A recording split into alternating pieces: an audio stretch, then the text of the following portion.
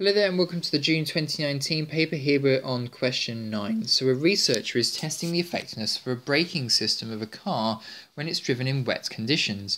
The engineer measures and records the braking distance d when the brakes are applied from a speed of v km/h. Graphs of d against v and log base 10d against log base 10 of v were plotted below. Explain how figure 6 would lead the engineer to believe that the braking distance should be modelled with the formula d equals k times v to the power of n, with k approximately equal to 0.017. So, let's give this question a go then. So, figure 6 is a straight line. So, because as figure 6 is a straight line,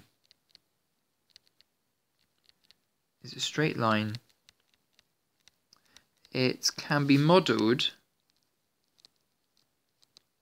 with y equals mx plus c. But on the graph, it's not y and x. It's log base 10 of d and log base 10 of v that is y and x. So I can actually write this as log base 10 of d equals m times x, which is log base 10 of v, in fact I didn't need the bracket there, plus c. And actually in this graph here we have the plus c, it's minus 1.77. Okay, so now what I'm going to do is I'm now going to rearrange this and show that it equals this expression here. So what I think I'll do is I'll move the m into this logarithm here as a multiple, but it's going to go in as a power, so it's going to be log base 10 of d equals log base 10 of v to the power of m,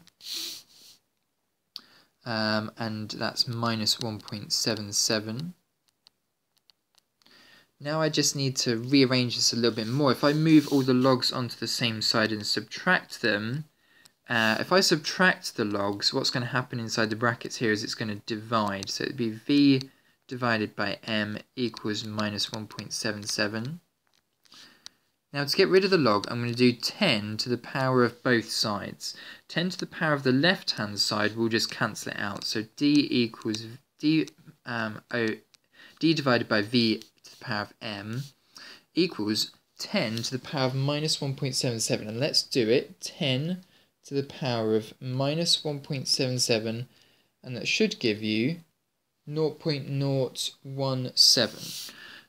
0.017.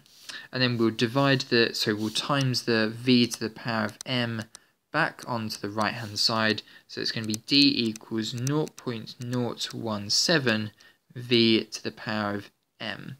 But it's got n here, so we'll just scribble out all the m's that we've ever written and put n's there instead. Doesn't really matter what letter they're using for effectively what was the gradient there. We'll just call it n. Okay, so there we are. We've replaced all our m's for n's, and there we are. That's our final answer. Okay, so we're going to take this forward now into part B. So we'll move it into part B now. So using the information given that figure 5 equals where k is equal to 0.017, so don't use your answer button that's on your calculator anymore. Just use k equals 0.017 now.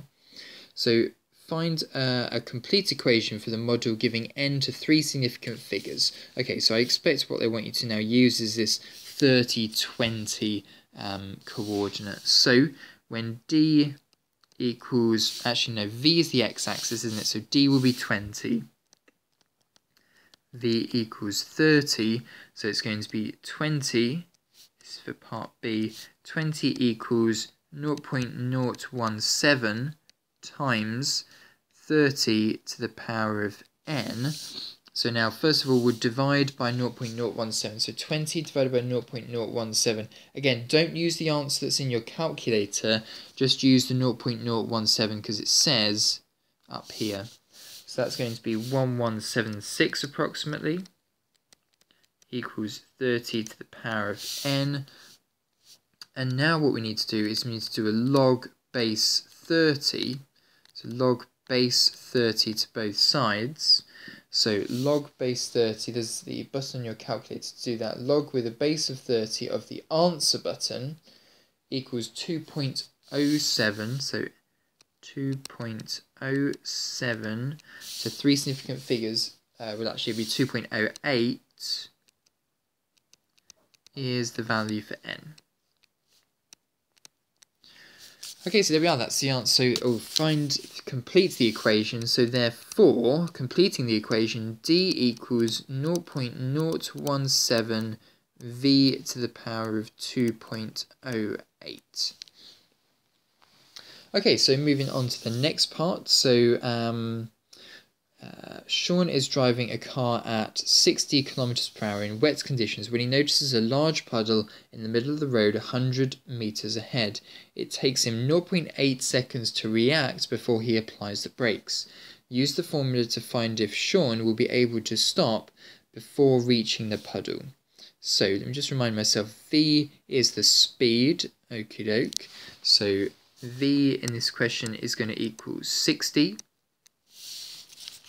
And if he's driving at 0.8 seconds, if it takes him that far, then he's going to have used up some of that distance in that 0.8 seconds. So doing a quick distance equals velocity times time, it's going to be 60 times 0.8 seconds.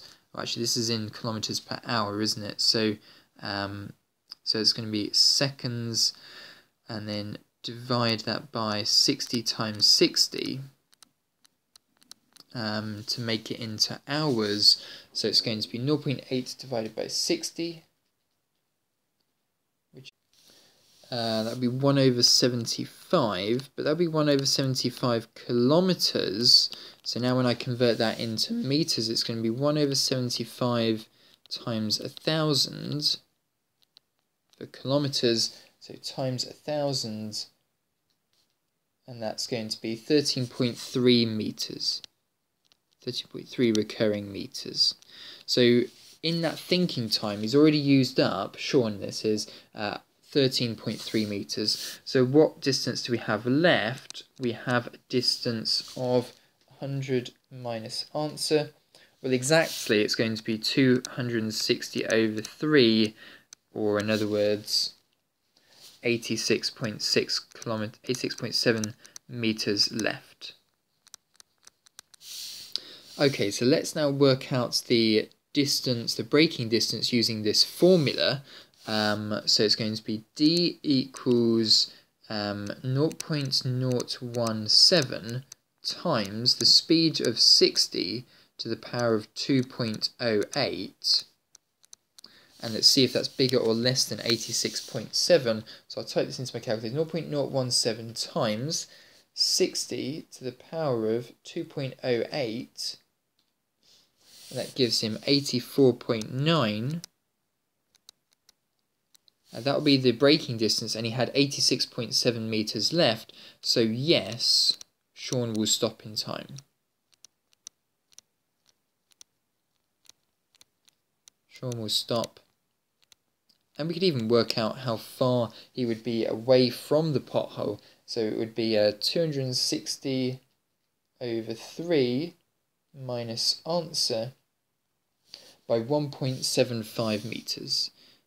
By 1.75 meters from the pothole. So there we are, that's the answer for question 9 there. So a nice exponential modelling question there. Let's now move on to question 10.